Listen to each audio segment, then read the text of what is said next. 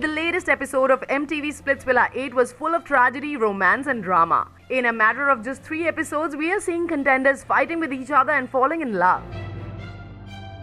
There is a task where girls and boys were asked to pick a partner whom they trust. The naming game started when Gaurav and Mia took each other's name. Of course, Veronica chose her lover boy Shivam.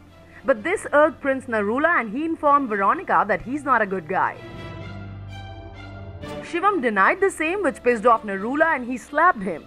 Ouch! This thing really angered Sunny Leone, but she kept mum. The fight went for long and later Ranvijay asked Prince to apologize to Sunny for the same. Also, the Ek Paheli Leela actress was shocked when she saw the bisexual contestant kissing another girl. The episode ended with 3 girls, Ashmita, Sharika and Veronica in the dumping zone.